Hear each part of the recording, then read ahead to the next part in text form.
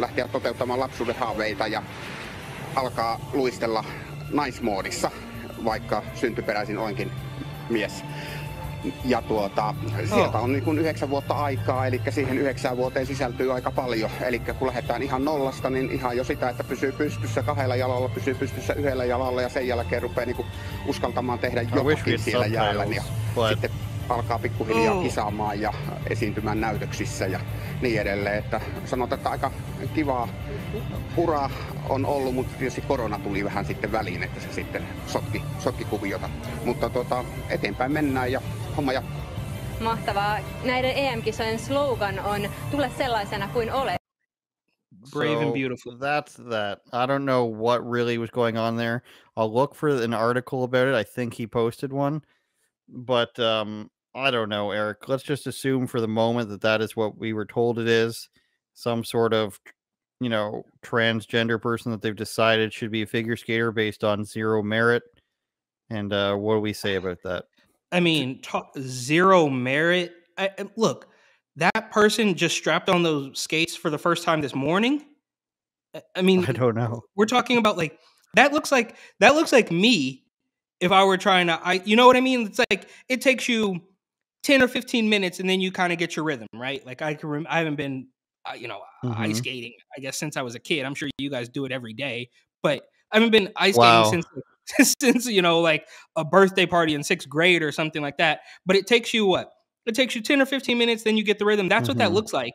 And I get it. There's a bunch of people there, so maybe it's a little bit nerve-wracking, but that was by no stretch of the imagination anywhere near a professional grade figure skater, man, woman, or otherwise. Like, who are they fooling? I found an article here that we can read to, and let's learn together, everybody, shall we? This is from Post Millennial. Figure and trans. Is this his article? Is this Posob? I would assume so. Didn't look like it. There. Go down. I think it's under the image. Libby Evans, who's their editor-in-chief. Further murmuring. Figure skater and trans-identified biological male Mina Maria Antikainen. That's how you got to say Finnish names. Wait, hang on. I'm sorry. Just really quickly. Stop with the biological male, right? Like, there's only one type of male. I love writing. I'm sorry.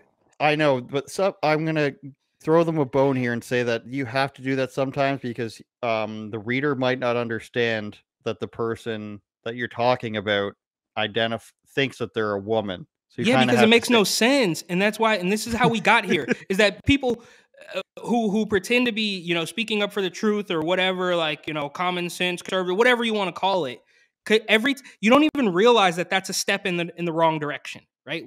It's very easy to overlook that as being a step and playing ball with their shenanigans. Right? Like, so I get it. I think it's that you have to identify what the subject of the story is. And this is a guy who's pretending to be a girl. So say that, put it that way. But you have to have some sort of level of professionalism in your writing, or else you're just writing a blog. Figure skater guy who thinks he's a girl. Mina Marie. Is that what you want here? Lady boy. Gave a debut performance at the European Figure Skating Championship in Espoo, Finland. I'm familiar with that due to hockey. Don't make a comment about being Canadian. The ceremony sees female figure skaters holding national flags while Antikainen, wobbling on white skates and with arms outstretched, skates a solo on the ice amid the girls who stand by and watch. Antikainen then stumbles and fails. So this is just a transcript of the video. I want to know more information about who this person is. Defines herself as a gender-neutral woman, adaptive skating performers, and a male synchronized skating team. So this is like a performance of all these different types of skaters, and I guess they're showcasing this transgender person with a diverse group of performers. We want to show that the ice has space for everyone. So this is literally, let's find somebody who identifies as transgender, or what is it? Gender neutral, which is literally impossible. You can't be gender neutral. You can't just say that you have no gender. That's literally impossible. Even if you cut off all your determining features, you can't be gender neutral. There's no such thing. You still have certain chromosomes. So unless you're going through some advanced radiology therapy that, I don't know, microwaves your hormones into being nothing definitive, there's no such thing. That's like saying you're cat gave birth to a kitten, and what is it? It has no gender. That's literally impossible. You can say that they're agender, like you can say they're intersex, all this stuff, and then the doctors makes a decision what it's closer to and what it would have an easier life as. But there's no thing where it's just like the person doesn't have, they're equally man, equally woman. And I mean, I could be just as wrong as I am about the air conditioning units there, but I don't think I'm making a stretch here. With the diverse group of performers, we want to show that the ice has space for everyone. Choreographer. If they couldn't and get a coach guy who at least knows how to skate, I mean, you could at least beat get somebody. Leppelampi. No, because nobody in the figure skating world is going to do that. Because figure skating, which is kind of big here, Skates Canada, women are really good at it. They want to compete against other women. Men are really good. This isn't a sport that's taught in high school or done in high school. This isn't a sport that's done in college.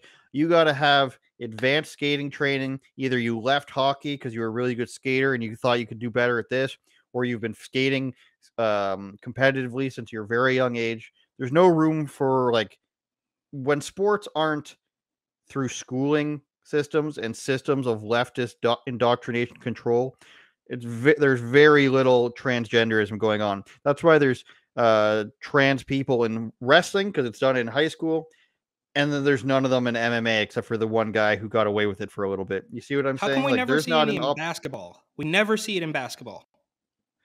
Because the lesbians would beat the shit out of the guy.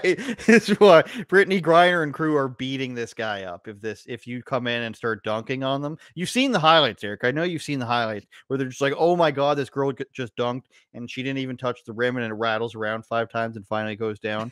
These girls are going to beat the guy's ass for coming in and stealing their shine. I just think that's what's going to happen. These aren't weak women. They may be not. We very don't see it in entertaining. football either. We don't. How come we never see any trans men?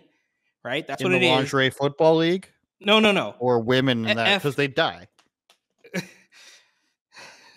In head-to-head sports where physical contact, it's not going to happen. You know, the most famous. But it's not going to happen in any player, sport. It's not going to happen in tennis. It's not going to happen in golf. There's no way. I know. I meant the other way, but the male to female way. The most famous female hockey player historically in Canada, her name was Hayley Wickenheiser. Greatest female hockey player of all time. Frankly, the greatest female soccer players of all time are Canadian too, FYI. But this girl, the greatest female hockey player of all time, goes to play in. She played in a men's league. She didn't play in the North American League, NHL. She didn't play in the minor league for the NHL, the American Hockey League. She didn't play in the East Coast Hockey League, which is below that level. She didn't play for any other regional league in North America. She played in the third tier Finnish men's league. You can make an argument for the first tier men's league in Finland. Still not that great of a league. But the third tier men's league in Finland, which has no body checking, that's the height she was able to play at. And you've seen all these examples over the years where 13-year-old boys soccer team beats women's 19-year-old soccer team. The equivalent seems to be about 13, 14-year-olds in sports like soccer and hockey that they're able to play against. Probably not even basketball, because there's some giant kids out there. I watched those highlights too. I got tangent here. I got into watching high school basketball highlights through Mac McClung senior year. Shout out Mac McClung. Well, he played for the Warriors, or like the Warriors Summer League or something, I think. White dude, He right? played was it the Warriors? I think it was the Bulls. I think at one point in time he was, because that's how I heard about him, was because the Warriors and were my team. Then the Lakers. Is he in the league? Do you know if he's in the league? I think I don't know. It was Summer League or G League. He was crushing the like Summer League this summer. He was crushing the Summer League. I don't know where he is now, but he was from a place called Gate City, Virginia. He beat Allen Iverson's state point records. But I digress. This is a absolute shit show, and I think they have a video.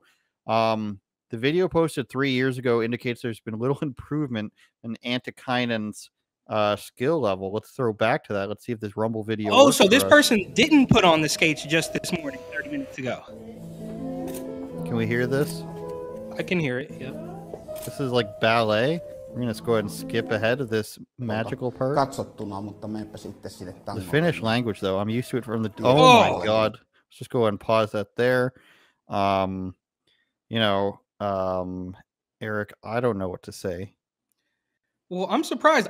The way that this young person was skating, I'm not joking. Like, I thought they just put the skates on that morning, and this is not skating though. This is some other ballet. So maybe they did just put the skates on that morning. Well, it's all relative, Eric. Ballet, figure skating, it's all a dance. As you can see, there's a lot of complex movements going on here. A lot of attractive people in the room. And then he turns into Xena, the warrior princess on ice here, I guess. Oh, and I mean, he's probably better a figure skater, but the lights were on. In the world of the UFC, some people are just great in the lower leagues, and they get to the UFC, the big lights are on them, or they get to title fight. Donald Cowboy Cerrone is a perfect example. And this is going to sound like an insult, but this is the Donald Cerrone of trans figure skating. Pretty good here in the empty arena, but when the lights go on, Antolainen, he just didn't have it, I guess.